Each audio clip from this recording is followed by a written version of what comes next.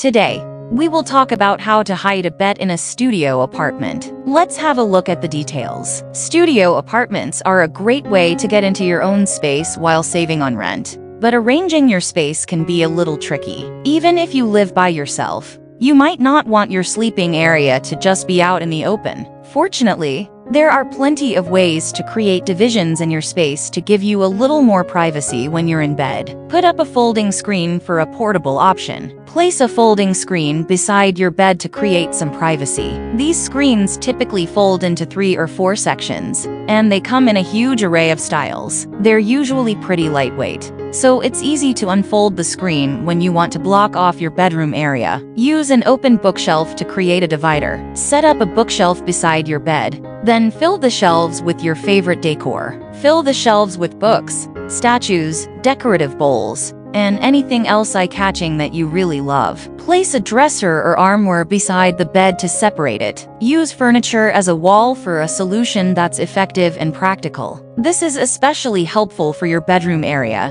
where you'll likely need a little extra storage for clothing. Try a freestanding garment rack to create visual separation. Place a garment rack close to your bed, then fill it with your very favorite clothes. This will create a visual divide that separates your bedroom from the rest of the apartment. It's a practical way to add more room for clothes, and it also allows you to admire your greatest designer buys or thrift store snags. Create a cozy nook with a canopy bed. Hang fabric from the canopy and posts to create a sense of privacy. Use lightweight fabric. Something sheer and drapey will look especially romantic.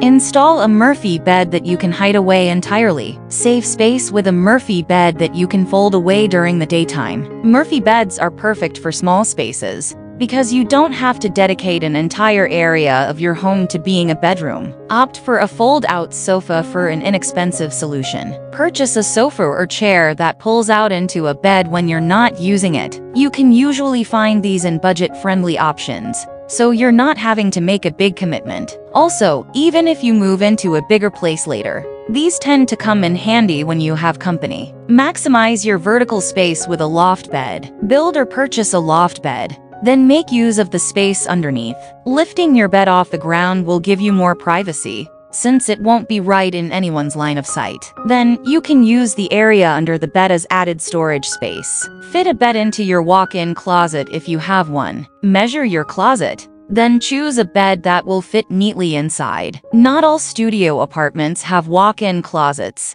but if yours does, you may be able to convert it into a small sleeping area. Just find a mattress that will slide into the space. Then hang a small light from the wall or ceiling. Hang curtains from the ceiling to close off your bedroom area. Install brackets on your ceiling and stretch a curtain rod between them. Then, hang curtains from the rod to create a room divider. You can easily slide the curtains closed when you want more privacy, and open them again when you want to let in more light. Sheer curtains will give the room a light, airy look. Or, you could use the curtains to add a pop of color to your space. Install a track system for more stability if your curtains need to stretch over a wide area. Install a floating wall for a more permanent solution. Hire a contractor to build a freestanding wall just beside your bed. You can even choose to install a half-height wall if you don't want to entirely block the line of sight in the apartment.